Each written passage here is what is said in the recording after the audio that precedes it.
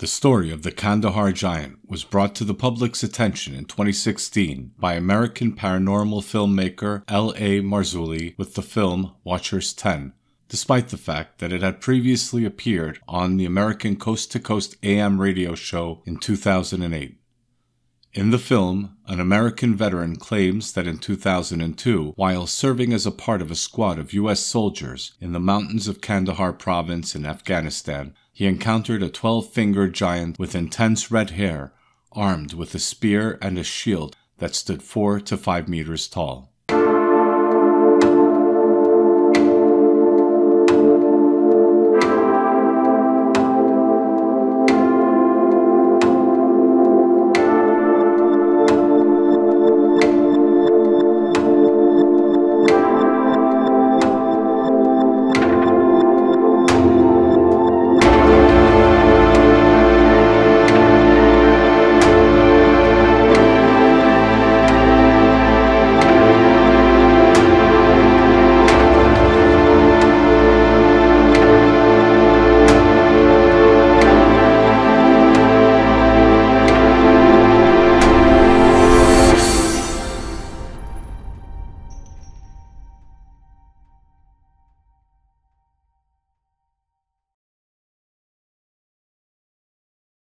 The year is 2002. A squadron of U.S. soldiers went missing in Afghanistan without warning, and drones sent out to locate them found nothing, so the command dispatched the second squadron to their last known location with the task of finding the missing soldiers. This team included the American soldier who was interviewed about the events in Watcher 10 by L.A. Marzulli. However, he was interviewed by others than Marzulli. Years later, he appeared as a guest on a paranormal podcast, which I will link in the description, and gave a fairly detailed interview about the events. The following is a clip from the podcast. Well, anybody who hasn't heard it, it is on Watchers 10. I was interviewed by L.A. Marzulli, and a group went out the day before, and they didn't hit a rally point. They didn't hit a checkpoint. Didn't give information back to command. And, you know, stuff happens. Radios go down, whatever. Well, they sent birds out looking for them, nothing. So they sent a second team. I happened to be on that second team. And what we did is we followed their exact route. Because as you know, when you're going somewhere, you always leave something with Battalion HQ or whatever to let people know where you're going to be, and you mark your rally points, checkpoints off in specific times when you're going to do it. The cave was offset, so it wasn't directly in front of us, even though it sort of made an L, this part of the mountainside. It was a sheer drop there, and instead of it facing directly towards us or directly to the left of us as we're coming around that turn, it was like diagonal to us, right there. If you imagine the corner of the L, that would be where it would be. And then there was a sheer drop-off behind us. There was rocks, you know, it is in Afghanistan. There was an oddity, though, is we saw these bones. And then I saw a piece of our equipment. As I get into it, you'll understand what I mean. Anyways, all of a sudden, with the quickness, dude, speed, you would not believe this thing jumped out. And I'm not joking when I say, I know this to be a fact, too. He was 15 feet tall.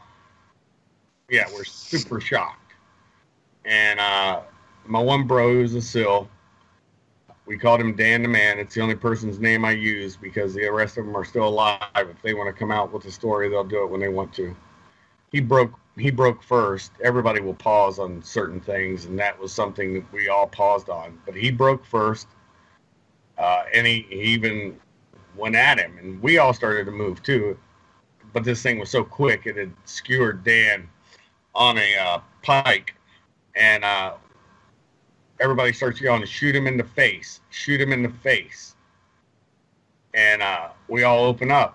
This story has taken longer than it actually took. It was probably 30 seconds total time, and that's a long time. So we start hitting him, and he finally goes down. when he does, basically what I believe happened, we all know about David and Goliath. Just like after David killed Goliath, he severed the head with his sword, right? And Yes. from our shooting, we basically took everything from his lower jaw, the artwork they had done. The guy got several things wrong with the artwork, but, they cost them a lot of money and they weren't going to redo it. But we basically blew a big gaping hole through his head with our rounds. And where we hit the body, we noticed that the team from the night before must have hit the body too, because it was already starting to heal just from our engagement. This is after he's down. Dan's, we've already tried to stabilize him, and he passed. And so the 9-9 just became a pickup. The basic gist of it is, I believe that we severed where the brain and the spinal cord meet. He said, did he have double rows of teeth? I said, look, I'd be lying to you if I told you for sure he has double rows, because our bullets had impacted so much. There were teeth going inward and outward, and I don't know if it was the bullets or that was just the way his teeth were made. This is all stuff that I'm just trying to fill you in on the minutia that didn't get put into the film. It did look like the boys from the night before or the day before had engaged him, because his wounds were already healing. The facts were, from the night before, the day before, you could tell where he'd been hit. That's where they messed up on the artwork, and it wasn't their fault. It was the guy who did the artwork. All he had was like a loincloth on him. And he did have one odd thing that still blows me away to this day. He had a shield, like a Roman squared rectangular shield. And both of the things he had were made out of brass. He smelled as persistent as a skunk, but like, I don't know how many of you guys have been in combat or been to a mass graves opening, but the smell of decaying flesh, I guess, is the best way to describe his stench. Red hair, so red, it was like fire red, brother. I'm looking at it now in my mind, sorry. He had 6 fingers, 6 toes. He was barefooted. Anyways, so we go into the cave. We saw different things, but was it something he was smelting brass in? I don't know. Was it his cook pot? I don't know. But we did find fresh bones, and that was from the team the night before, and that didn't make it. He did have clothes, like I guess you would call it a tunic, and he did have like these weird shoes that were like, must have been sheep's skin. When I say that, I mean literally ripped off of the sheet, and then he just tied them up by poking holes through the actual skin and just tying them up that way. They were real funky looking, almost, I don't know how to explain it. You could tell they were handmade. Anyway, so we go in there and we're looking around. We see some of his stuff. By then, the helicopter had come, and we flew back to the air base in Afghanistan. We were there when they brought him down, and they had these special forklifts that moved those flat pieces of aluminum that you put cargo on, and they brought that out to where there was an aircraft. They had already started loading him down, and then dropped it, taking him out towards the aircraft. We landed. We went over there. As I mentioned in the introduction, Coast to Coast AM American Radio interviewed a pilot in 2008 who claimed to have been involved in transporting the giant's body to America in a C-130 military cargo plane. Unfortunately, I don't have access to the section where this interview takes place, but a brief excerpt is shown in the Marzulli film. The Kandahar giant was featured in a video by the YouTube channel Strange But True Stories in May 2017. A user named Tony Baldwin commented, claiming that his brother was involved in the Afghan war and was part of a team sent to investigate the giant's cave. According to his brother, the cave was littered with human and animal bones. The cave stank so bad that gas masks were worn during the search, and there was a large amount of excrement at the cave's end. The cave, according to the brother, was full of weapons of all kinds, including old swords, crossbows, and bearded rifles, as well as modern firearms and explosives, presumably taken from the people the giant had killed. If this post is true, it could suggest that these creatures can live for hundreds of years. Of course, the question is whether there have been any other giant sightings in Afghanistan that could lend credence to the Kandahar giant story. The guest on episode 145 of the Blurry Creatures podcast was a U.S. soldier who served in Afghanistan. They went on a reconnaissance mission in Kandahar province with a few men from a squad in the spring of 2009. According to his account, he was scanning the surrounding mountains at night in thermal imaging mode with his reconnaissance equipment when he noticed a large heat sign on one of the mountains that he couldn't quite place due to its size. He initially assumed it was a group of Taliban fighters or herders huddled around a fire and decided to keep an eye on them. However, the heat sign, which he assumed were multiple people around the campfire, suddenly increased. According to the soldier, the trees in that area grow 4 to 5 meters tall, and this heat sign towered over them. According to him, what he saw mostly resembled a long-haired, bearded, very tall, thin, naked man. What scared him the most was that the giant was staring at his squad, which was strange and frightening because they were about 500 to 600 meters away. It was nighttime, and the chances of a human seeing them with the naked eye from that distance were slim. The creature then stood up and left. Aside from this podcast, I discovered a couple of reports of giants in Afghanistan in the comments section of various YouTube videos. I realize they aren't the most convincing evidence, but I thought I'd bring them up.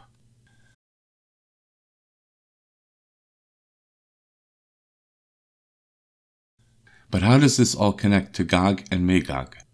For this, we need to know the Hungarian origin myth, which was perpetuated by a 13th century priest named Simon of Kéza in his Gesta Hungarorum. According to the story, in the 201st year after the flood, Nimrod, spelled Menrot in the original text, the giant was born, the son of Thana, Japheth, and Noah himself. Nimrod began construction on the Tower of Babel in case the flood occurred ever again, so that people could seek refuge there and survive. However, due to God mixing up the tongues, the tower was never completed. The story itself describes the tower. Quote, according to Josephus, they built temples of the gods of the purest gold, palaces of precious stones, golden pillars, and streets of more precious stones than those that are otherwise paved in the said tower. And that tower was raised to 4 angles, 15,000 paces from one corner to the other. The length was the same, the height was not yet finished, but it was intended to be raised to the circumference of the moon, which the flood could not overtake. Its base was 300 paces thick, but as it rose it gradually narrowed, so that the thickness of its base could bear the weight that pressed against it, and its walls were built in a place between Nubia and Egypt. Its ruins can still be seen today near the road, going from Memphis to Alexandria. Close quote. Nimrod then relocated to Persia, where he had several children, the most important of whom were Gog and Magog, or Hunor and Magor in the original text. When the 2 boys went hunting one day, they came across a wondrous stag, which they chased all the way to the swamps of Motis, which are today's Azov Sea and the Crimean Peninsula, where they decided to settle with their people. When Gog and Magog's people had multiplied there, they poured out onto the Eurasian steppe, conquered it, and founded Scythia, which was divided into 3 kingdoms, Bashkiria, Dent, and Hungary. Obviously, you're wondering what all this has to do with the Kandahar Colossus. The House of Arpad, the first dynasty in Hungary, traced their paternal lineage back to Nimrod the giant, and red hair was surprisingly common among them. We do know that Saint Piroshka of Byzantium, Queen Constance of Bohemia, Queen Mary of Naples, and Saint Elizabeth all had red hair. This is an intriguing coincidence. By the way, Queen Mary of Naples had 14 children, all of whom had red hair, as shown in this medieval illustration. Furthermore, few people are aware that the people with the highest proportion of redheads are not Irish, but Udmurts living on Russian territory, mostly in the Udmurt Republic. It is worth noting that the Bashkir Republic is located next to the Udmurt Republic, and Shimon of Keza had previously named Bashkiria as one of Scythia's kingdoms. The Irish, however, were not left out of the Scythian connection. In the early Middle Ages, Saint Bede, an English monk, wrote the history of the English people in his Chronicle of the English, where he made the following observation. Quote, "At first the Britons were the only inhabitants of the island, which got its name from them. They are said to have arrived in Britain from the province of Armorica and occupied the southern parts of the island, which bears their name. Following that, the Picts arrive on ships from Scythia and scaled around the entire British coast until they arrived in Ireland." Close quote. Could the red hair have resulted from interbreeding with giants somewhere in ancient Scythia? Another interesting fact about the Kandahar giant is found in pre-Christian Hungarian folklore. Having 6 fingers was a sign of divine election, and such children became holy men known as the Tartosh, which is a sort of shaman. What could be the source of this custom?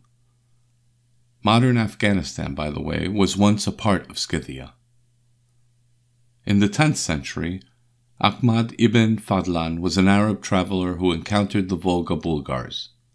He claims that the Khan there showed him the body of a giant, 12 elbows or about 5.5 to 6 meters tall, who was discovered in a river there by locals and later hanged for murder.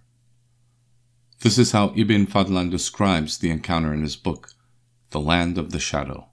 Quote, "He rode with me into the forest filled with immense trees and shoved me towards a tree under which had fallen his bones and head. I saw his head. It was like a giant beehive. His ribs were like the stalk of a date cluster, and the bones of his legs and arms were enormous too. I was astonished at the sight." Close quote. Bulgarians traditionally consider themselves to be descended from the Scythian Empire as well. But he was not the only Arab traveler to report such a tale. Abu Hamid, who lived in the 12th century, claimed to have seen 2 living giants in the other Bulgaria. This is mentioned in his book. Quote, "In Bulgar in the year 530, 1136, I saw a man of the race of Ad, more than 7 cubits tall. He was called Dankwa. He was so strong that he could carry a horse under his arm as if it were a goat. He could also crush the leg of a horse and cut through its nerves with his hand as if it were a bundle of herbs. The king of Bulgar ordered a cuirass made for him, which he used to transport in a cart, and a helmet the size of a huge cauldron. He fought with the trunk of an oak, which he brandished with his right hand as if it were a walking stick. He could have killed an elephant with a single blow. Despite all of this, he was an extremely modest person. When we met, and my head didn't even reach his belt, he used to greet me, make me welcome, and heap honors upon me. May God have mercy upon him. There wasn't a bathhouse in the whole city big enough for him to enter, except one, which had very big doors. He was the most extraordinary man I have seen in my life. He had a sister as big as he was, whom I saw several times in Bulgar. In that city, the Qadi Yaqub ibn Numan informed me that this woman, so exceedingly tall, had killed her husband, who was named Adam and was one of the strongest men in the country. Clasping him to her bosom, she broke his ribs, killing him instantly." Close quote.